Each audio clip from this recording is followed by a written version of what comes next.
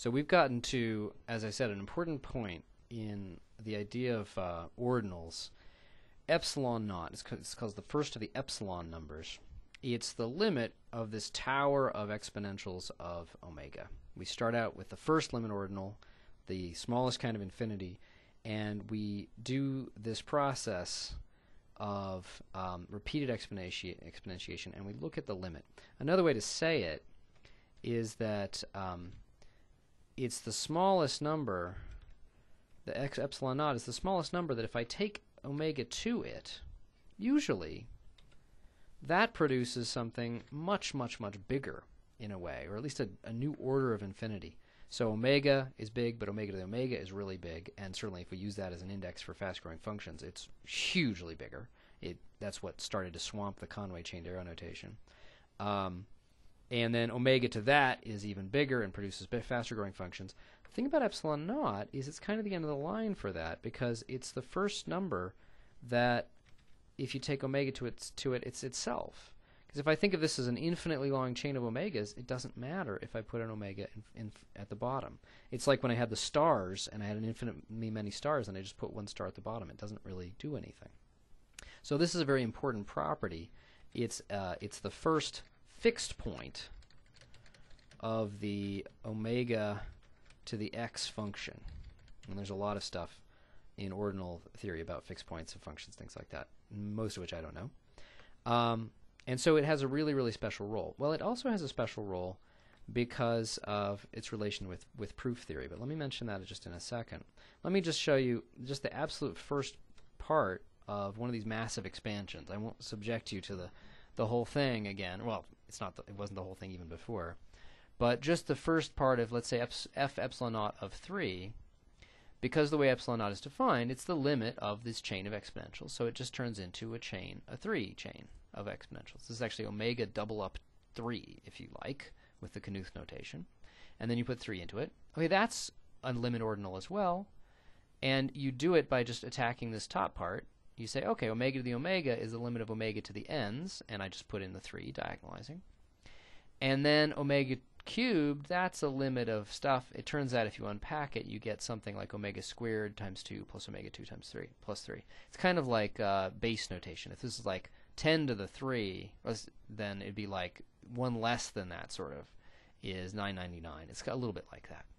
Then you can start unpacking that and unpacking and unpacking. But notice what we've got. At the very least, we've got an omega to the omega squared still, and much more. And the biggest we got even before was omega to the omega. And I was showing you how unbelievably huge that expansion does. It's the thing that completely beats the Conway chained arrow notation finally, just for good. And now we're going beyond that. We're going omega to omega cubed. It's just scary, scary, scary big. Okay, and so if we put in 4 or 5 or 6 or 7, this tower would get bigger.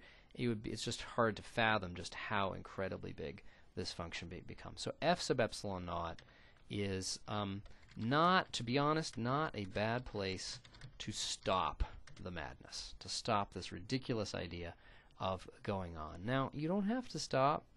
You can always just do f sub epsilon naught plus 1,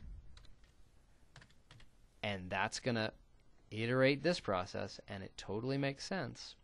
And then you can keep going. And in another video, I will. For the hardcore people, I probably will keep going with these videos. I'm not sure how many people are going to watch all of them. But I've had fun thinking about these. And believe it or not, it actually has connections to real other parts of mathematics. But f epsilon naught is actually not a bad place to stop just because it's so huge. And we've already really got the idea of this, of recursion and diagonalization and everything.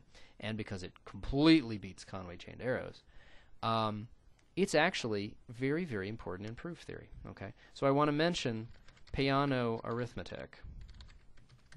This is kind of the most, I don't know how to describe it, the most popular stripped down system of mathematics.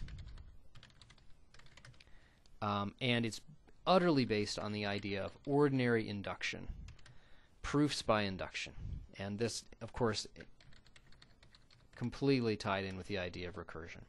And the ordinary idea of a proof by induction. So Peano arithmetic basically is what you can do if you start with the successor function, you use recursive definitions to define multiplication, exponentiation, all that kind of stuff, and then you ask questions about the mathematics you create through that, and you allow yourself the technique of standard proof by mathematical induction.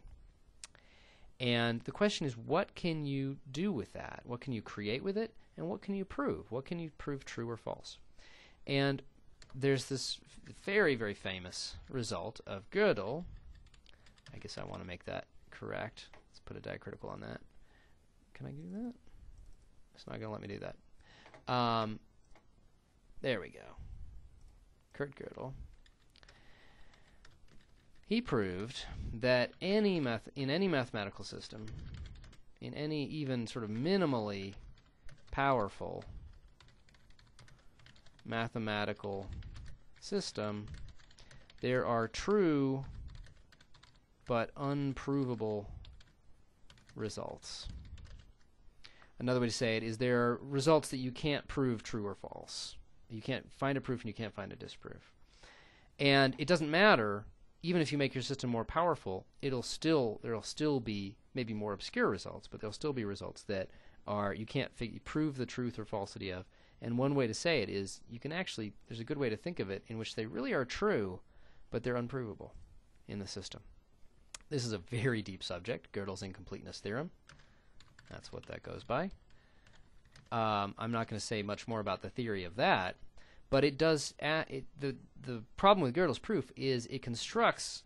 It shows that there are these results that are true but unprovable, but they're extremely arbitrary and they're done in a very, very tricky fashion. Now, it turns out that one of the absolute basics of the trick is diagonalization in a very, very clever way. So, in fact, diagonalization, which started with Cantor, and we've seen as a method of creating ridiculously huge functions, it goes into the Girdle proof, big time.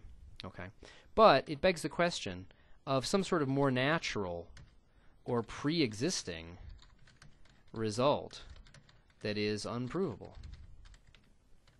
So can we come up with some sort of statement that is of some interest, and we might be interested in it in itself, and is somewhat natural and not incredibly convoluted a state, that is actually, we can show that can't be proved in a certain mathematical system. And the natural place to look turns out to be, you can do this for lots of systems, any system is what Girdle says. Piano arithmetic is kind of the preeminent example of that minimally powerful mathematical system. It's not incredibly complicated. It's a very stripped down version of mathematics. It's still pretty powerful. You can prove most of mathematics that most people care about. But it's a great sort of test case for what can you prove, what can you not prove. Okay, so we'd like to find some result that's true but unprovable with the techniques of piano arithmetic. In other words, using ordinary induction. Well, and it turns out that has to do with f-epsilon-nought. Here's what we can prove. Well, not me, that's for sure. I'm not an expert in this. You can prove that piano arithmetic cannot deal with functions that grow as fast or faster than, as fast as, or God forbid faster than, this function, this very function that we finally got into, f-epsilon-nought.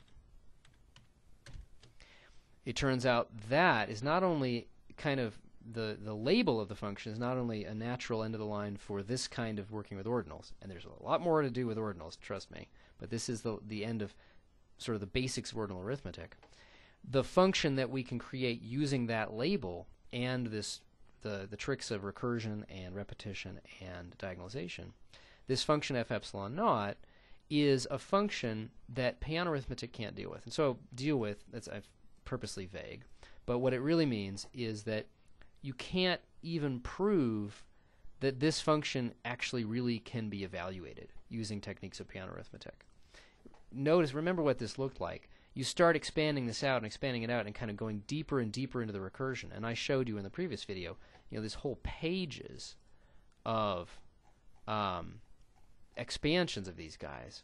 Well, how do we actually know this is ever even going to stop? How do we know that the dots don't just keep getting bigger and bigger and bigger, and you can actually never get to the bottom of things? Well, piano arithmetic can't actually prove that. It doesn't really know. You have to have some somewhat more sophisticated technique than Peano arithmetic to deal with this kind of function. All the other ones that we've defined, even like f sub omega to the 100 of 1,000, that number, can be dealt with Peano arithmetic, but this function cannot be. And so there's something very deep about this function, that it's actually transcended the limits of sort of the most natural, basic system of mathematics and this incredibly important technique of proof, mathematical induction. Okay, so all we have to do, so what we've reduced our problem to of finding an unprovable statement, is find a natural place where a function of this growth rate occurs. And it's going to be still a little bit weird, but in case you were worried about, I don't like using infinities to describe big finite numbers, it turns out that there is a place where we don't really have to talk about ordinals, although it's useful, but we don't have to talk about ordinals, and we can create a function with this, roughly this fantastic growth rate, and it's big enough so that we could find this result that's true but not provable in Peano arithmetic.